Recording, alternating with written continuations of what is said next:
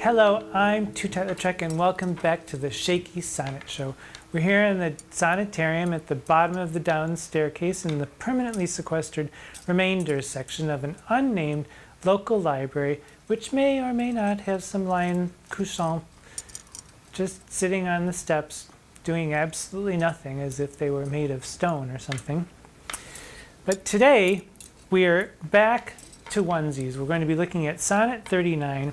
We were lost, but now we're found. And we'll look at Sonnet 39 after returning from the land of misplaced sonnets, Sonnets 37 and 38. And I will talk again about about Paul Edmondson and Stanley Wells' version in which they give a chronology of the Shakespeare sonnets in the order in which they believe that they were written. But they don't say why they believe they were written in this order, and they do place 37 and 38 between 36 and 39, and I don't quite get it still. I would have liked a little bit more information about that. Perhaps it's somewhere floating around in the universe, but I haven't yet been able to find it. So some scholars say that because of the repetition of certain lines in Sonnet 36 and 39, twain and remain, one and alone, and thee and me, that Sonnet 39 actually reads like the second half of Sonnet 36, with which I completely disagree. A progression, yes. A second part, no. Sonnet 36 is a definite breakup. We two must be twain. And 39 is more of a backtracking. Kind of like when you find out your lover has been doing a little something something on the side, and while 36 is I hate you, 39 is, well, it was just sex, right? So that's what my vision of Sonnet 39 is. And what comes between what comes between 36 and 39 are 37 and 38, which is just someone out walking barefoot in the snow, mumbling to himself about decrepit fathers and 10 muses and all kinds of nonsense. So we'll jump right in and we'll look at Sonnet 39, and I'll read it first and then we'll look a little bit more closely at it. Oh, how thy worth with manners may I sing, when thou art all the better part of me. What can mine own praise to mine own self bring? And what is it but mine own when I praise thee?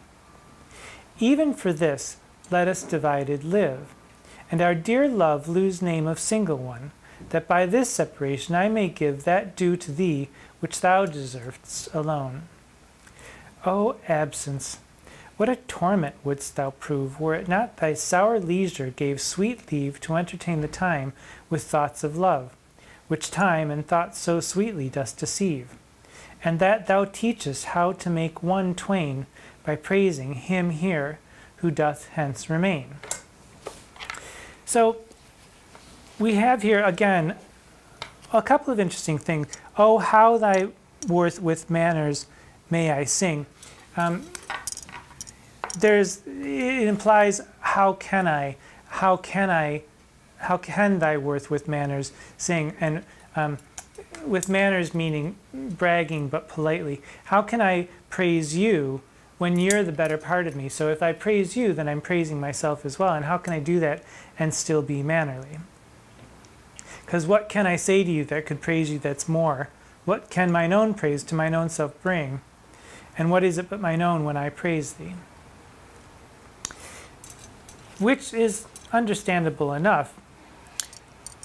And then we get, even for this let us divided live, which is a little bit confusing. So even though we are one, let's separate. You know, how can I praise you? You're better than I am. And if I praise you, I'm praising myself. But still, let's separate. And if we separate, then I'll really appreciate you, is sort of what this is saying. Let us divided live, and our dear love lose name of single one, that by this separation I may give that due to thee which thou deservest alone. Well, so I guess if we separate, I'll think about you more in more endearing terms, and then maybe things will work out okay. And those are the first two quatrains which form an octet. And this is a poem that does seem to be split into an octet and a sestet, because at line 9, "O absence," it's not capitalized, but it should be. It's almost as if absence is personified. "O absence," because the narrator is then speaking to absence and no longer to the lover. "O absence, what a torment wouldst thou prove, were it not thy sour leisure gave sweet leave to entertain the time with thoughts of love, which time and thoughts so sweetly dost deceive." So it's not phone sex exactly, but it's sort of, you know, we're going to have to keep our distance a little bit. And while we're apart, I'll be thinking of you in my own special way. And still speaking to absence. "And that thou teachest," so thou meaning absence, "absence teachest how to make one twain by praising him here who doth hence remain." So we're going to be apart, but absence makes the heart grow fonder.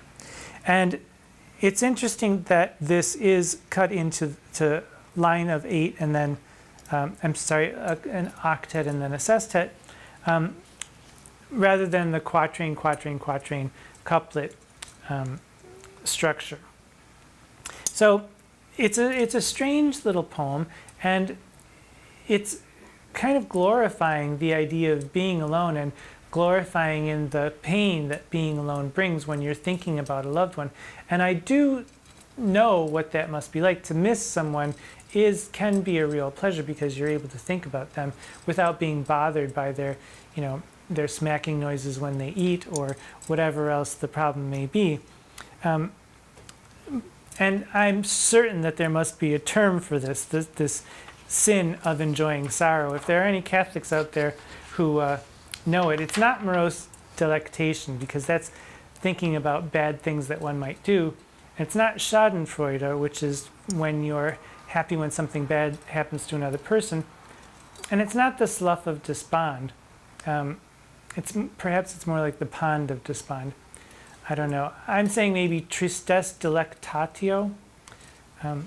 So I'm looking for some sort of ornate name for this very common sin, which seems to be happening in here.